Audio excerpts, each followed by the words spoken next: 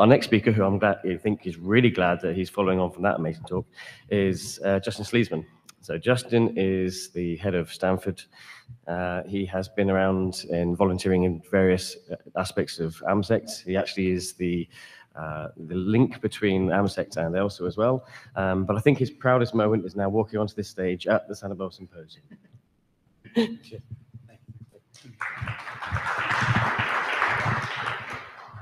Good morning, and thank you for sticking around on this Saturday. I am Justin Sleasman, Perfusionist at Stanford Medicine Children's Health.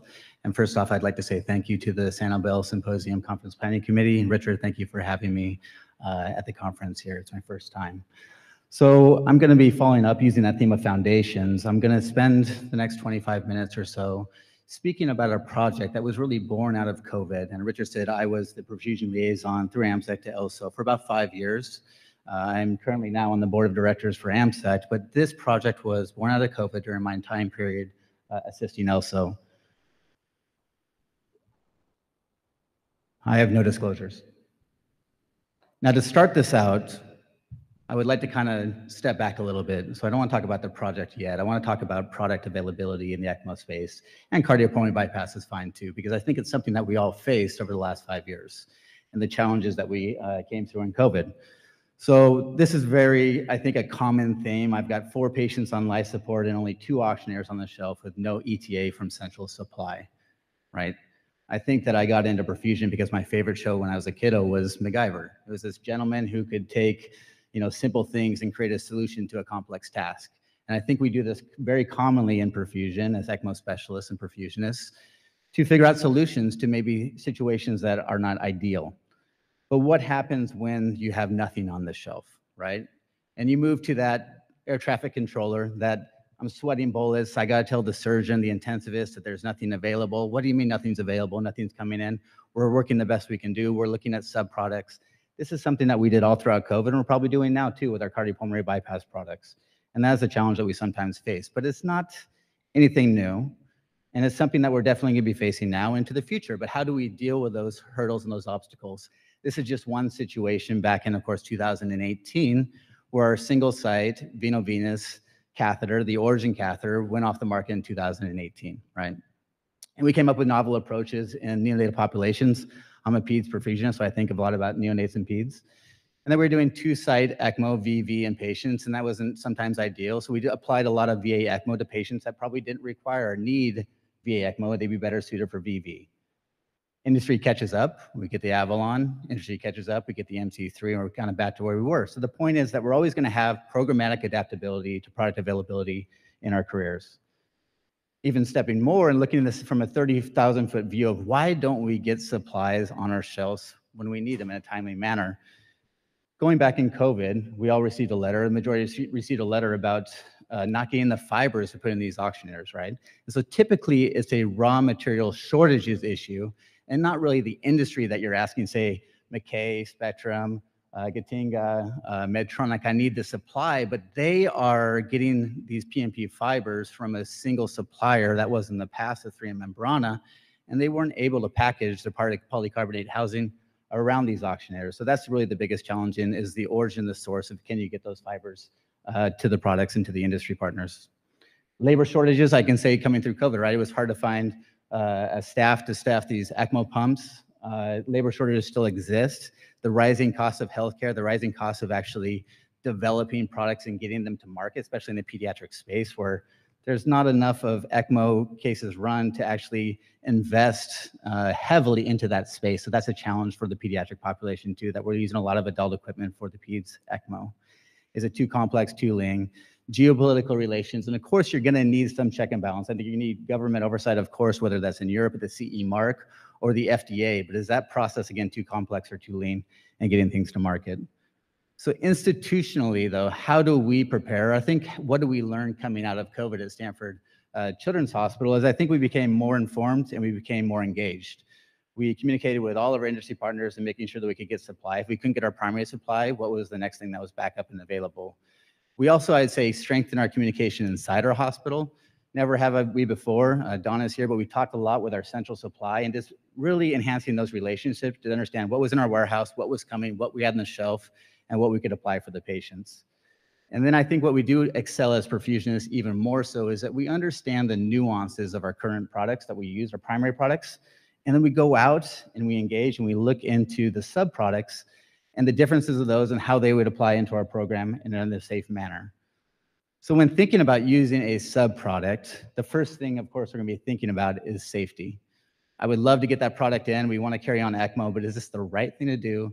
Is this safe for the patient? Is it safe for the staff? PEDS program, we usually probably all less than 10 perfusionists in your program. It's easy to train 5 to 10 perfusionists to use a new oxygenator. But when you have 50, 60 ECMO specialists, how are you going to roll that out and maintain safety if you're getting sub-product in? You might need to amend your standards and protocols, of course, and implementation. Are you gonna have 2 specialists, 2 perfusionists? How are you gonna do this if you have sub-product that is coming into your institution? Now, if you're a PEDS perfusionist, you probably likely had the situation where whether your hospital decided to continue with McKay or Gatenga and the pediatric quadrox or the CardioHelp system. We did not. We ended up going to the Nautilus oxygenator for a sub-product. And this is just really the kind of the situation of an impact of a singular disposable change to the program standards. And going through this in our NICU, we use roller pumps in the NICU. We had to think about anticoagulation. Was that going to change? Our minimum flow rates, right, through that oxygenator, that adult oxygenator, in the smallest patients, 2 kilos, 3 kilos. Our minimum blood flow rates, our gas excrete change. We weren't adding CO2 as much, but now we're going to have to add CO2 from the start that we found. And then when using the roller pump, we had the smart Nautilus oxygenator, which gives you wonderful parameters. And it was great for COVID because you could stand outside the room and see everything if you're on a centrifugal pump. When you're on a roller pump, those numbers will guide you, but they're not going to servo regulate your pump. So we had to communicate to them, like, don't chart those numbers, maintain what you have on your S5 system here, and those are the more important pressure values. So just understanding the limitations and the changes when you bring in a sub-product. It's always a two-way street, though, I think. They're going to want, if you're going to get a sub-product in, they're going to want you to say, okay, how many are you going to be purchasing? Because they're not going to give you 1 or 2. Right? They're not just not going to do that. They need to build it. They need to invest in it. They're going to send it to you. So you have to think about it institutionally. Is this a Band-Aid? Is this a short-term thing, or is this your long-term approach? And maybe when you get a sub-product in, you're like, oh my goodness, this is actually improving patient care. This is improving our interaction with the disposables, and we want to stick with this. So you have to think about those things and those solutions. And just always know that industry, they want to get you the product, but you have to be realistic based on all those different things that we just highlighted a few slides ago about the limitations of getting product to your shelves. So in summary, before we start talking about the foundations project, I think it's important that you have to know your product and then also know your sub-product and where you're going to pivot to. This is just an example of institutional transparency that we applied in our ventricular assist devices, which is very helpful, I think, in understanding what's on the shelf, where the patients are, expiration dates. And we share this with a perfusion group. We also share it with our PAC team, too, and our heart failure team. So if they have a patient that's coming in, they see, okay, we don't have the Berlin cannulas on the shelf, that we can plan properly for this. So I think increasing institutional transparency is very important as well. So now we'll get into the project that I was working on with many wonderful people at ELSO. And if you want, you can pull this up on your phone. It's a platform that's available, supplies.elso.org, but it was Foundations of a Life Support Equipment Exchange platform. So why did we do this? And I think, I hate to take us back to COVID, but in COVID, it was a different mindset. There was a lot of, I think, anxiety of what we were doing in the hospitals. We're going to be seeing the surge in ECMO. Do we have enough equipment available? And so why were we doing this? We wanted to create this out of extracorporeal membrane oxygenation deficiency during COVID-19. And we want to support ECLS institutions when all other avenues are exhausted. And I think that's the important thing here. It wasn't to circumnavigate industry. It wasn't to do anything other than to help the patients out. When these hospitals were truly in dire need, if you're sweating there like that guy in an airplane, you have nothing available, you have no other options, you can't transport the patient out. And this could have been a tool for those hospitals in need. So how are we going to do this? First off, I needed to establish a team. I think we've heard about how we have probably our regional relationships or kind of our primary relationships. So I was going to start there. Then I was going to refine the platform as I go with ELSO leadership. And then who would be involved in this? You need to vet this, of course. You can't just be sending products around to different hospitals. Like Dave was saying, to maybe a hospital that is a cowboy and doesn't have standards in it and has a 95% failure rate. So it would be ELSO centers. We start it regionally, nationally, and grow it globally. Back to this letter again. This is where it all started for me, really, in February 2020, of receiving this letter to say, nothing's coming on your shelf. There is a gridlock in the fibers themselves that are being manufactured in Europe from 3M and Brana, and you might need to start thinking about other auctionators. And I think at that time, there was also a loosening of restrictions, if I can take you back, of using CPB auctionators into the ECMO arena, and that was loosened by the FDA. So things were shifting, things were happening. Also, I think what's important too is not to put Dave again, I'll say, he said, put the carriage before the horse. And so even though we were feeling this bit of stress at Stanford, we weren't seeing a lot, and we're peds. The adult side was seeing more patients on ECMO, but we weren't seeing a massive surge in patients going on, but we were wondering, is this what people are feeling too with product availability throughout the world? And so we sent out a survey to look at frequency and actually numbers of programs affected by product unavailability, frequency of depleted stock affecting patient care, patient population challenges. Was there a specific was it the pediatric space that was seeing problems with the peds, neonates, or adults? And then we want to look at different geographic regions and locations where the larger academic centers getting their supplies, where the smaller hospitals, maybe a couple 100 miles away from a larger city, were not getting those supplies. So we're looking at those different things. We got response from 230 centers. And it was kind of validating to say, yes, people were concerned at a higher level than ever before, that they were having issues trying to get product to their hospital. 37% of pediatric centers said they were having issues, and 35% of adult centers said they did too. So that gave me a little bit more ammo to say, okay, let's keep on carrying on with this project. Let's see where this goes. So at that time, then I sent out a survey, a smaller survey, to 15 hospitals, ECMO centers, ELSO centers on the West Coast. And from that, 9 respondents said, we'd love to collaborate. We're kind of having these same issues, and let's go ahead and do this. So I really want to stop and pause and say thank you to Seattle Children's Hospital, University of Washington Medical Center, Swedish in Seattle, Mary Bridge in Tacoma, Dora Becker Children's Hospital in Portland, OHSU Portland, UCSF, Stanford Children's, and Valley Children's in Madera, California.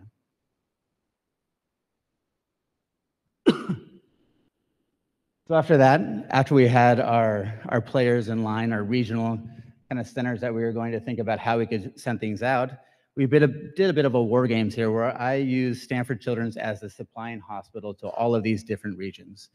And just doing some of the simplistic things. If we got to a place where we were truly out of product, I wanted to know people's address, who to contact, and we organized all of that through this kind of really mock-up in this draft where we actually send packages to each of the centers to make sure that those lines were available if we needed. I started with Excel. It got really busy as my initial tracking. And then therefore, I got to a place where I said, this continues to build. It's going to become a bigger platform most likely, or possibly. And of course, I can only go far as the physicians are going to let me go at your institution, right? That's it. We can do good deeds. We want to do good deeds for our patients, of course. But I needed the approval from our ECMO director. So I went to Dr. Kate Ryan. I showed it to her, and I said, this is what we're working on at ELSO. She's very highly involved at ELSO, too. And she says, wonderful, but we're worried about liability, of course. And I said, noted, let me approach that later on in the project. The next thing was to go to Alex Fox, who is the project coordinator and manager at ELSO. And after about a 3-hour conversation, we really hammered down the flowchart if you're a supplier or a requester, and the channels available to each of those supplier requesters. Now, I am a perfusionist. I love being in the OR. I am clinical as can be.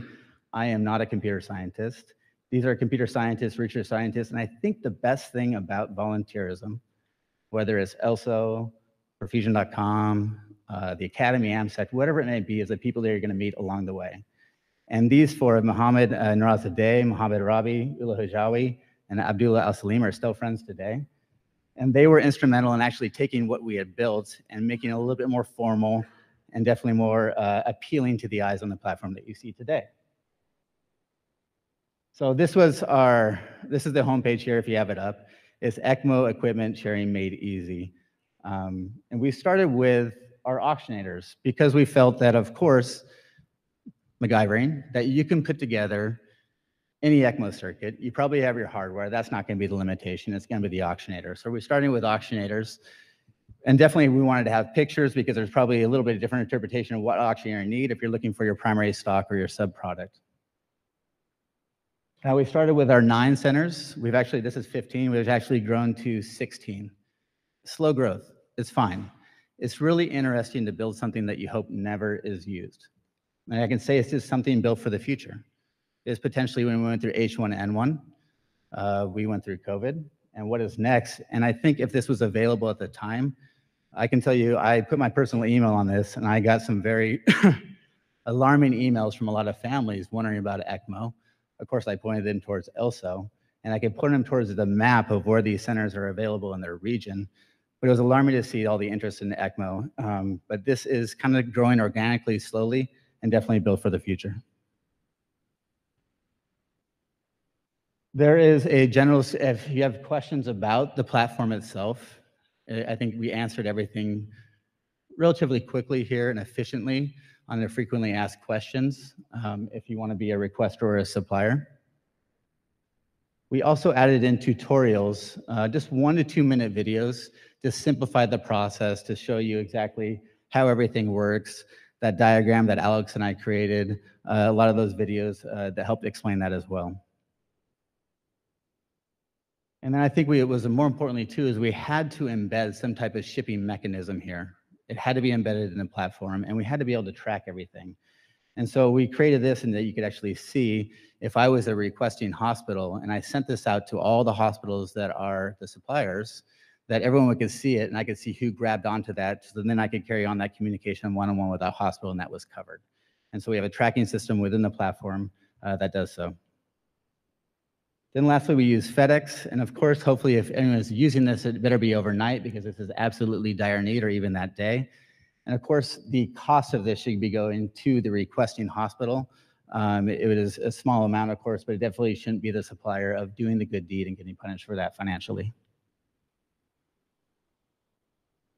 So it's easy as putting this label on your package and sending it to the hospital for which you've already had that relationship and the address and the contact through ELSO to send it to.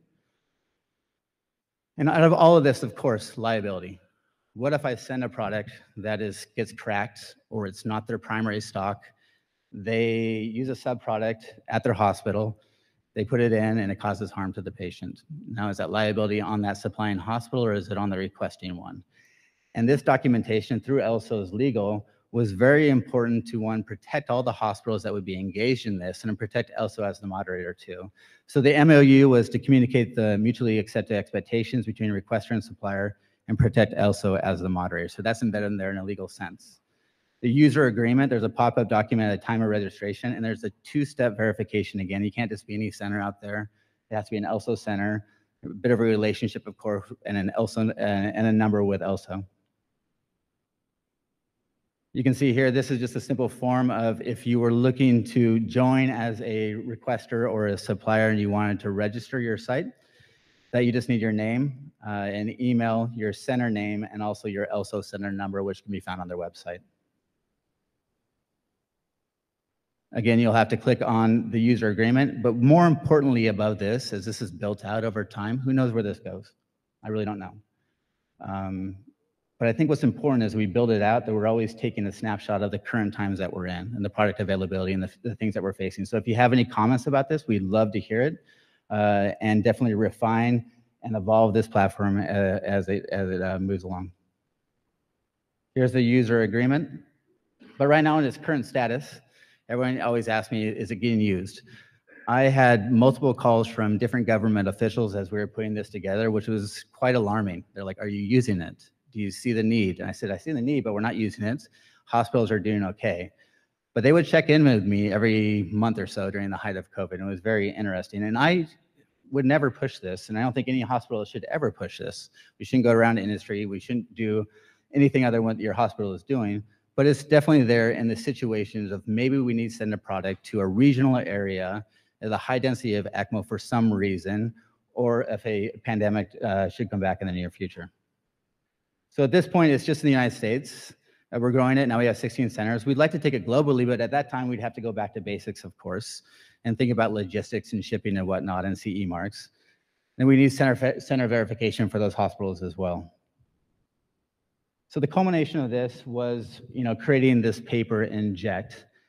And I would say that, it's a phenomenal project because ECMO truly is multidisciplinary approach, right? Perfusionists are highly involved. At our institution, perfusion is highly involved in ECMO.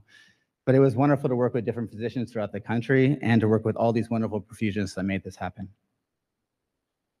Now, to give Ray Wong a little bit of props here on Inject, I think it was, I spent a lot of time on this project. Again, I hope it never goes anywhere, but it's available for the future.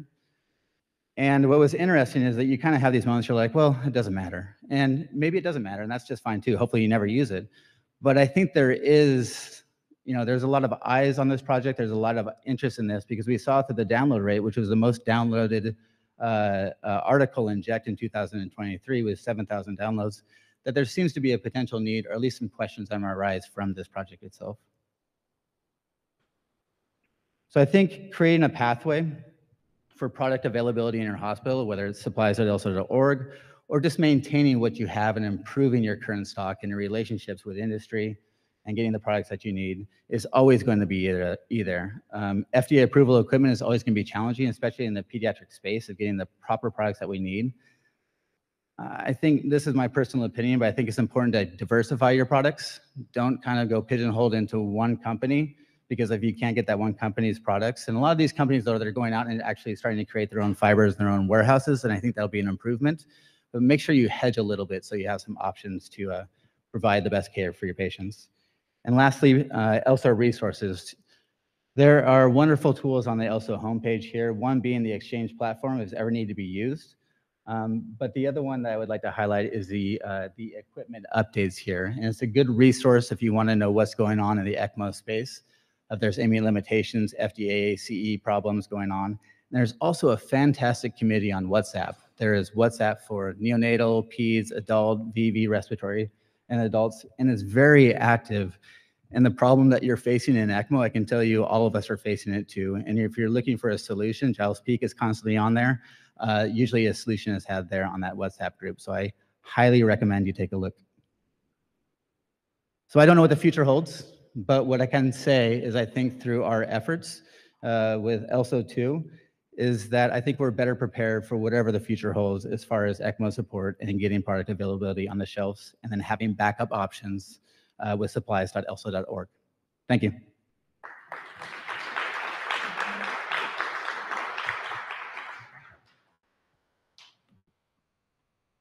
Yeah, do you want to get all the speakers up, please? Open up the floor to questions. There's a load of things coming in at the moment online, so I will try and read those out. I mean, thanks again, guys. I mean, that was a really good session. Flowed very nicely into what we're all very interested in where we go.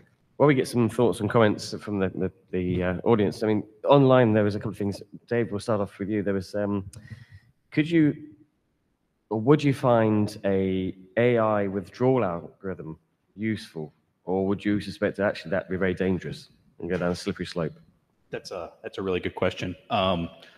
So the problem is everybody's been doing this long enough, is that you'll see 100 patients and 99 of them you'll say, this patient's not going to live, this patient's going to, and then you get the one patient that survives that you just didn't expect. And I had one of those in my career. So it's really hard to say with certainty that, I don't think anybody would ever trust a black box telling them this patient is definitely going to die.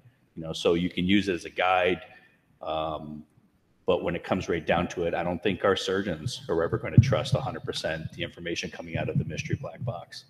So withdrawal, we all have our touchy-feelies about that, but I don't think AI is going to help us too much with that. Yeah, and I think that was a comment that was made quite a lot during the talk, as a case of, is it just going to replace what we do? And of course, it's not. It's there to assist, not to take over.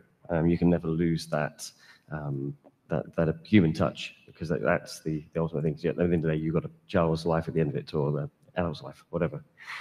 So just thinking then about what you made a comment about being at a small centre which had a 95% mortality rate. Coming to you, Taverner, in which case should you make this also program of training mandatory?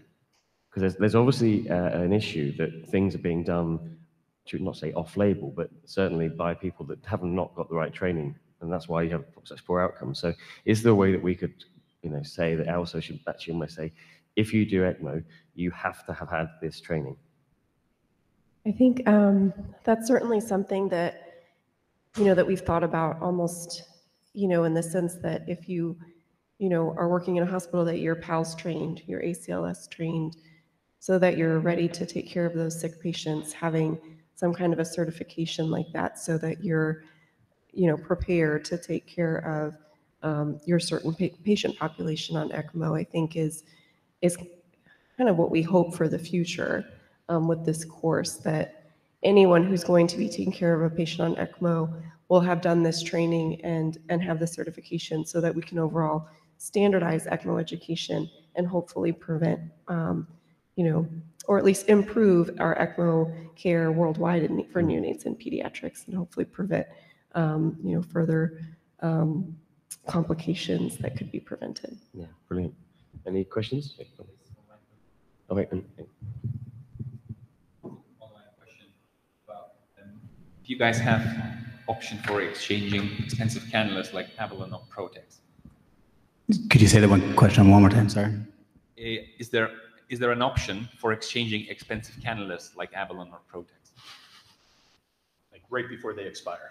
No, that's not ELSO's mission on the exchange. It's not to offset financial burden. It's to help the patients. And so I got a lot of emails from families, but I get a lot of emails from hospitals asking, hey, I've got the Avalon, I've got the MC3, I got this oxygenator, can I move it from hospital to hospital? And that's not the mission of this exchange platform. It's really to help patients, I think, and not offset financial burden. Where I could see it be used, though, in the future is if those people want to donate to maybe mission trips or whatnot, then that's probably something. There's complexity in there, but I see that as maybe a potential avenue or offshoot of this. Thank you. One of the other comments I saw on that line was, of course, that the Quadrox has been removed or isn't there available. How has that affected, the idea of having all these different items that you could then exchange? If you've suddenly got one particular one that's gone out of the market completely. Sure. Yeah, I think for the pediatric Quadrox or the HLS sets. Pediatric Quadrox. Pediatric Quadrox, not available right now, of course. So you're looking for your sub-product and what's available in Eurosets and Nautilus and whatnot. And so when that comes back to the market, of course, it'll be available back on the exchange. But I'm curious here is who is still using, for pediatric and neonates, who's using the HLS set still for ECMO at their programs? Just curious. And that's, the interpretation of the letters that you receive from industry and FDA, right, are conflicting. And it's hard to get really the true source of what's going on, I think, and when it's going to become available again, and the interpretation of what was wrong in the first place of sterility and packaging and what that means to your program. And, that's really at the eyes of the beholder too. So at Stanford, we took them out of our practice. We took those disposables out and we're using the Nautilus, but on the adult side, they just carried on and they kept on going because that was their bread and butter ECMO circuit. So it's definitely interpretation. But when the pediatric Quadrox oxygenator comes back independently in its own set, it would probably go back into our program and it definitely will be available on the exchange. Luke Bose, Iowa City. Thank you all three for very nice presentations. I had a remark for David. I looked up the quantum dots and they won the chemistry Nobel Prize in 23. And to show how the AI works, I started QUA and it already showed quantum dots Nobel Prize. So it's listening.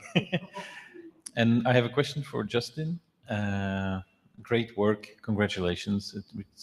It's hard work and we don't applaud it enough.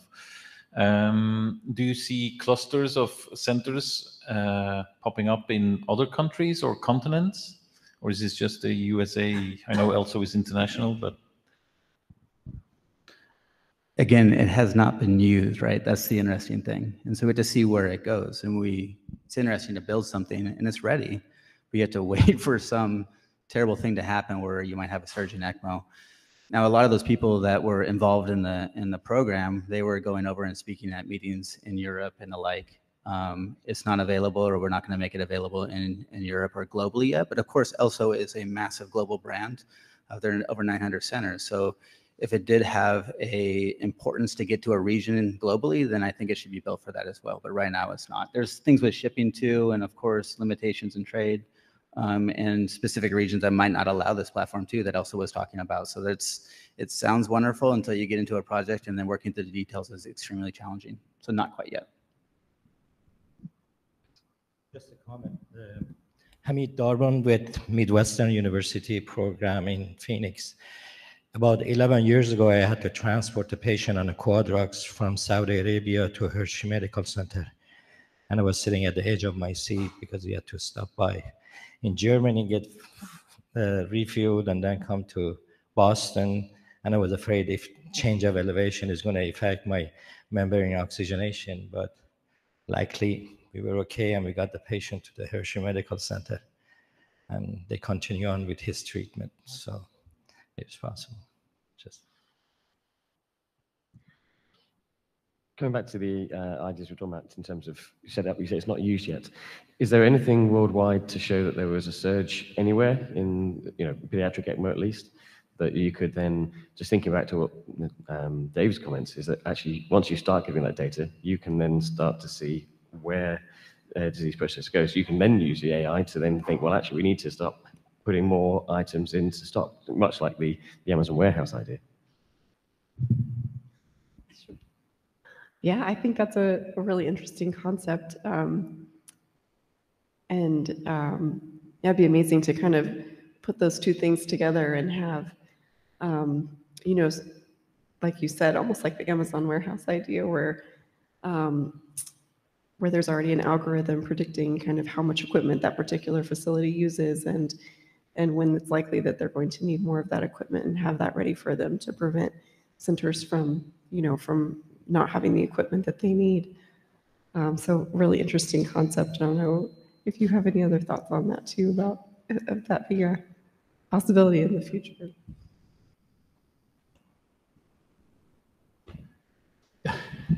It's the registry. The registry is extremely valuable in ELSO, and it's international, right? So it's got a very strong data sets in the States, but globally it does as well. And I think that we would be able to track anything globally through the registry. Would probably be the best place for that, to look at it.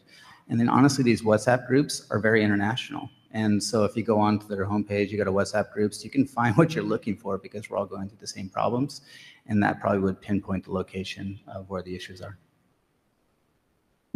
What was interesting is that your foundation was specifically looking for the ECMO, and the vast majority of your centers were pediatric centers. So that was a very tight, well-organized group to start with. There's a huge potential to expand that to the adult world, or maybe cardiac surgery supplies. Everybody in this room has experienced the absolute nightmare of getting supplies from some of our vendors over the last, it's going on 2 years now.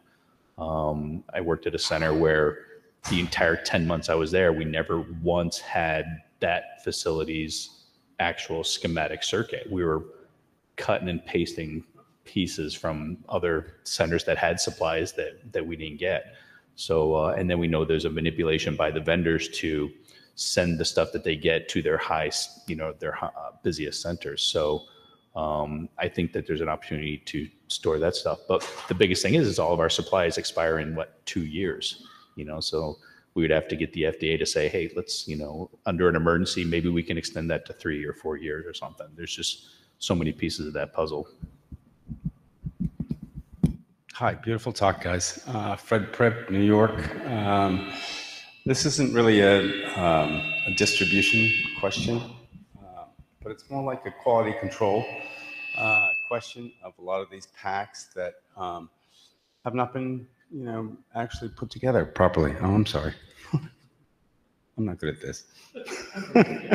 I'm like that 70%, 20, 70, 10. High on the 70.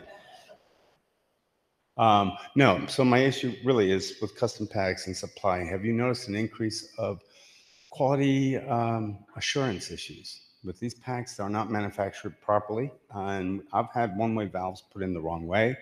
I mean, there are issues that I think affected a lot of different places, along with this distribution shortage, obviously.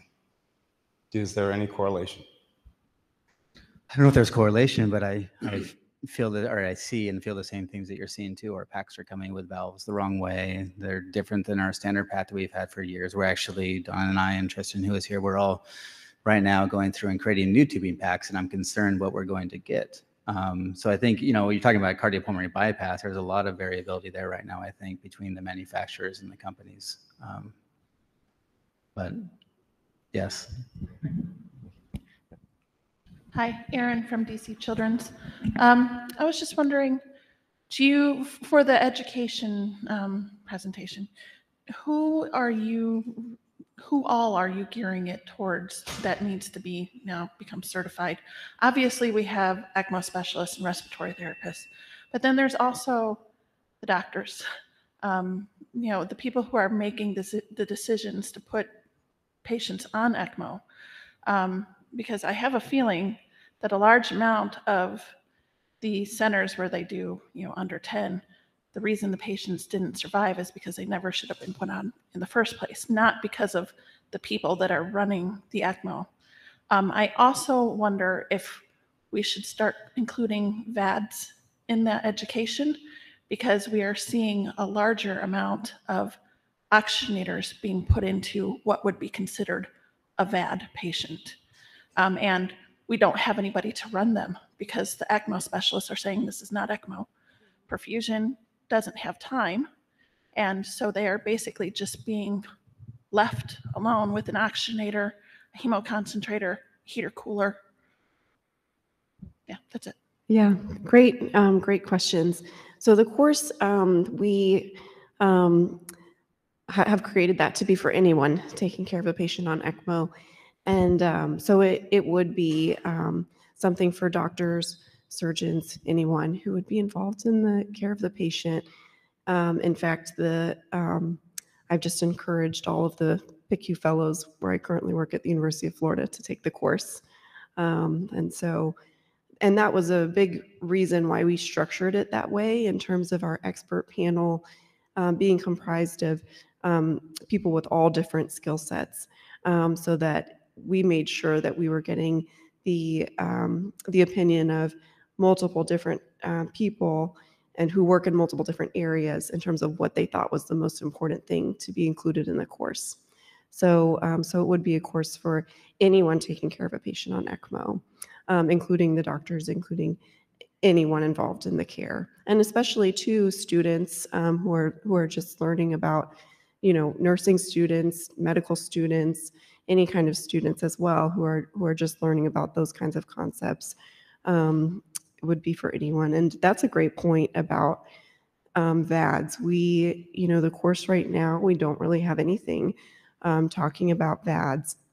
And I have seen that, of course, a number of times where the patient is on a VAD and has some type of pulmonary condition that happens, and then they need an oxygenator put into their VAD, and that has been an issue. So a really great point to bring up about including that in the course, so that everyone can feel more comfortable with what is a VAD, what is the management that goes into that, and how do you take care of a patient on a VAD, and what are the differences in terms of that, so that they can be prepared to take patients on that kind of support as well. So I'll bring that up with the team. That's a great point. Thank you. Can I just ask one quick question when we talk about this?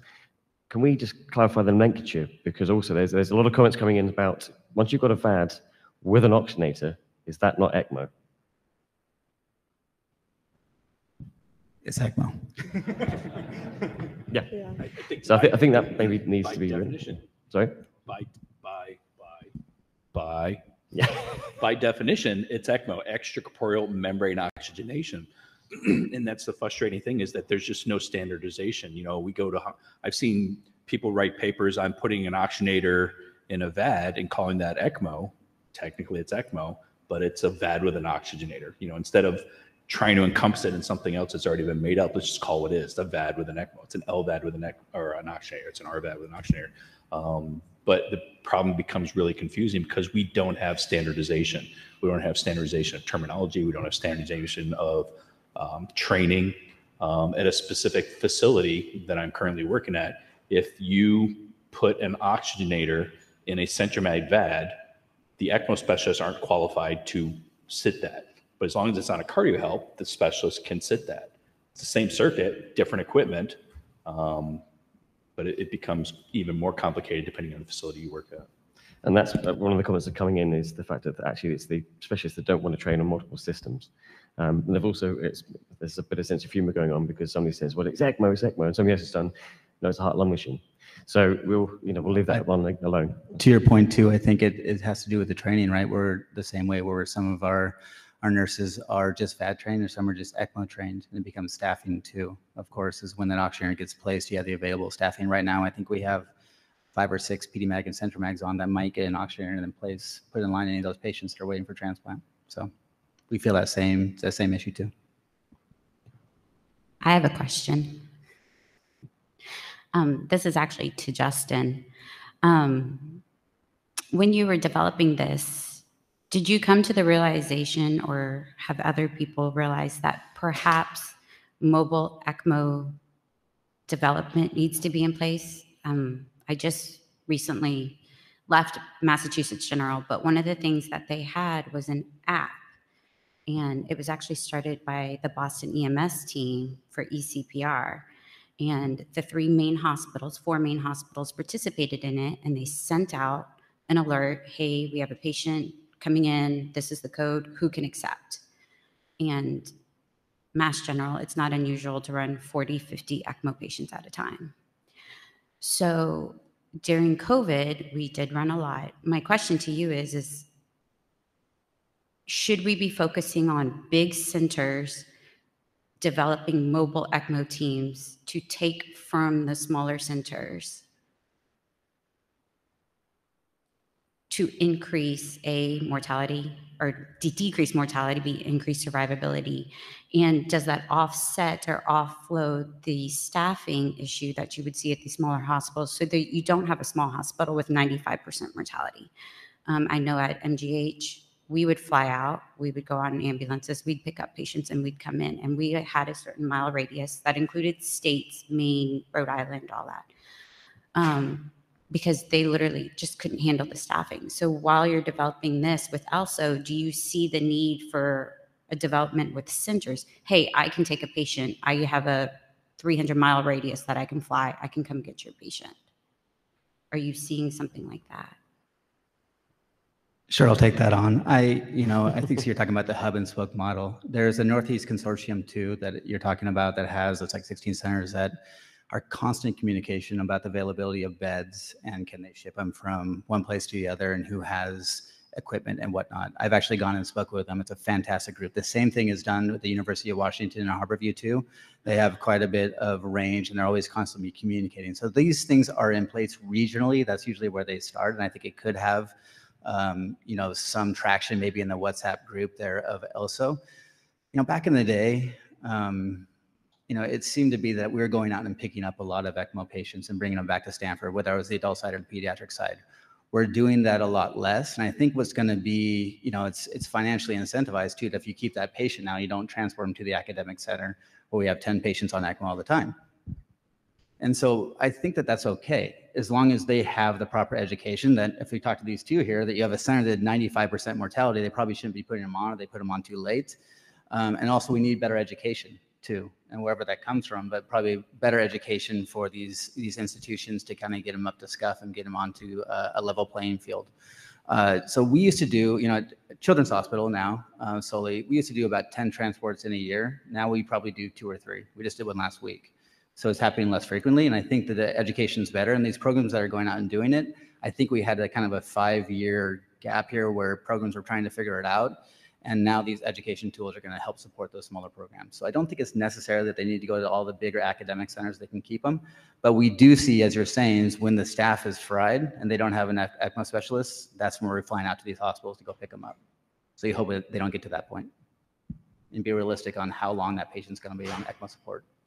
Can I just clarify? You did say 40 to 50 ECMOs at one time, didn't you? Yeah. How many beds do you have? No, it's a serious question because we have 5 ECMOs and it shuts the entire program down.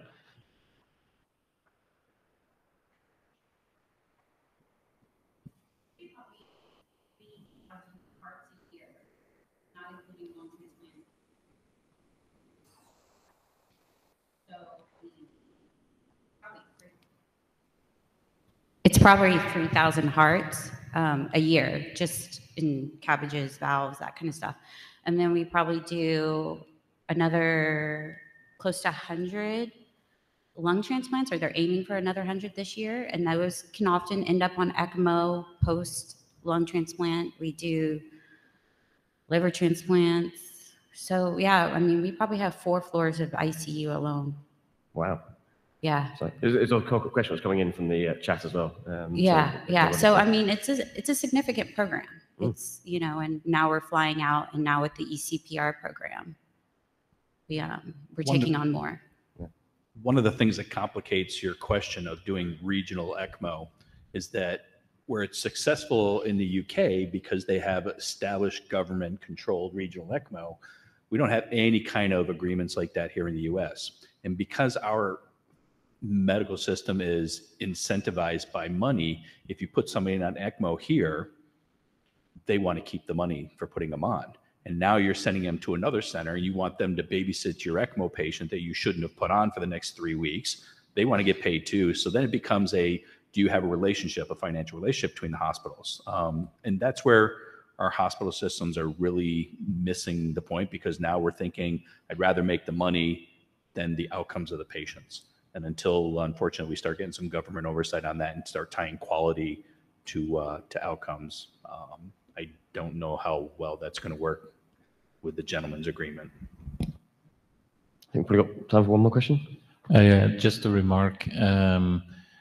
With regards to the nomenclature of ECMO, there is absolutely a strong definition and nomenclature of how you should call ECMO.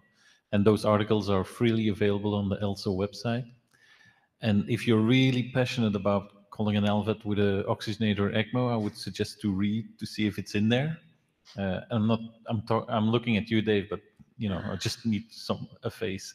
And if it's not in there, then write a passionate but very kind email to the author and ask to put it in there the next time. Just let them know. Brilliant. Any further questions or comments? I have to say, this has been a fabulous discussion. The chat online is they say how brilliant this is, and it's nice to get the opinions from all different areas. It's been a pleasure having you here, so thank you for joining us. Us mere perfusionists, mere mortals. So I'd like to say thank you very much, and if you would, well, go and enjoy some lunch.